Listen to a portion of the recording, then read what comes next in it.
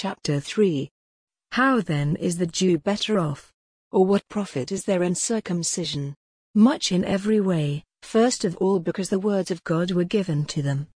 And if some have no faith, will that make the faith of God without effect? In no way, but let God be true, though every man is seen to be untrue, as it is said in the writings, that your words may be seen to be true, and you may be seen to be right when you are judged. But if the righteousness of God is supported by our wrongdoing, what is to be said? Is it wrong for God to be angry, as men may say? In no way, because if it is so, how is God able to be the judge of all the world? But if, because I am untrue, God being seen to be true gets more glory, why am I to be judged as a sinner? Let us not do evil so that good may come, a statement which we are falsely said by some to have made, because such behavior will have its right punishment. What then? Are we worse off than they? In no way, because we have before made it clear that Jews as well as Greeks are all under the power of sin, as it is said in the holy writings, there is not one who does righteousness, not one who has the knowledge of what is right, not one who is a searcher after God. They have all gone out of the way. There is no profit in any of them, there is not one who does good, not so much as one.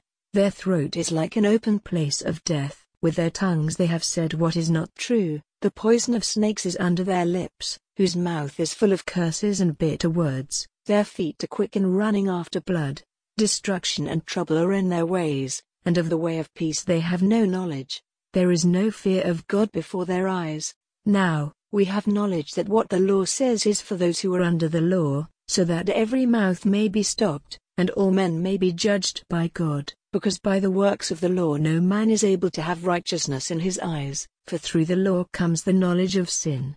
But now without the law there is a revelation of the righteousness of God, to which witness is given by the law and the prophets, that is, the righteousness of God through faith in Jesus Christ, to all those who have faith.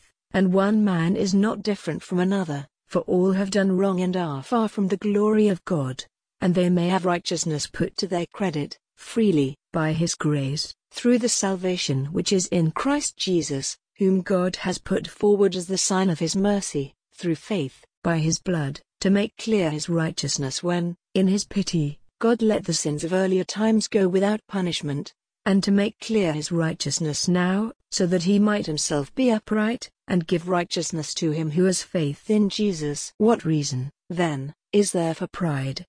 It is shut out. By what sort of law? Of works? No, but by a law of faith. For this reason, then, a man may get righteousness by faith without the works of the law. Or is God the God of Jews only?